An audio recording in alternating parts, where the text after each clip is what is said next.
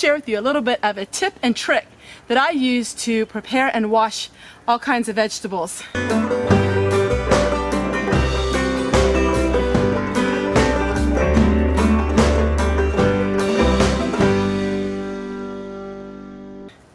So, we have all of these beets, and they're so full of mud and dirt, it's really impossible for me to wash them inside the house.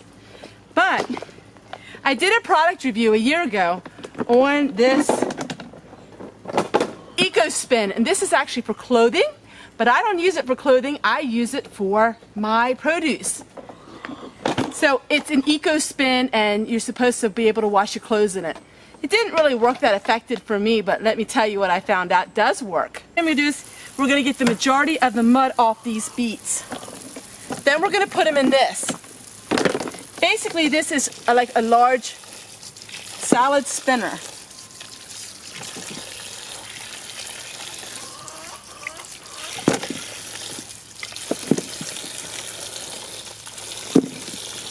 I washed my cucumbers and all kinds of things. Now, you don't want to wash your potatoes, because once you wash your potatoes, you won't be able to store them for long term. Never wash your potatoes if you want them to be stored for a long time. But these beets we're going to be canning today.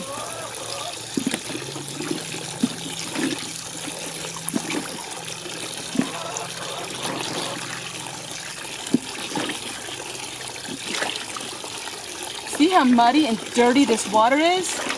It would make such a mud mess in the house.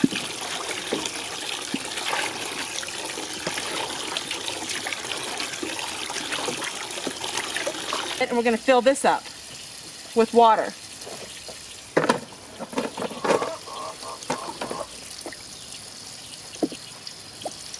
I'm going to stop the water for a moment.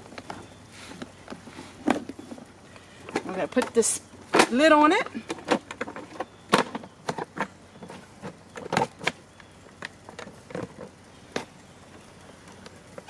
And we are going to start turning. So basically we're washing all of these beets.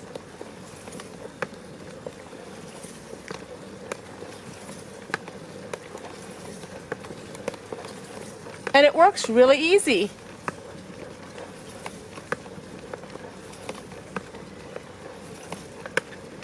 Avalon Bay EcoSpin. Not for your clothing, for washing your harvest.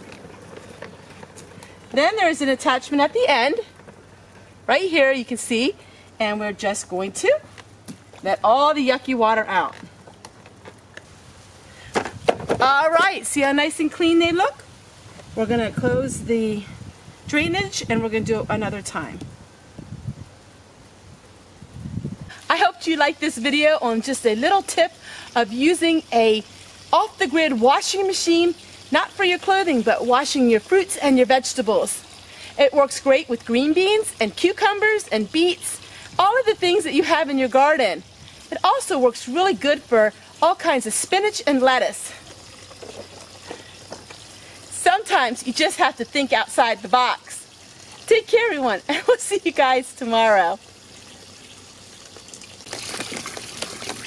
Hey, let me know in the comments below. Do you have one of these wonder washers or spinners like this? I'd love to hear what you have to say.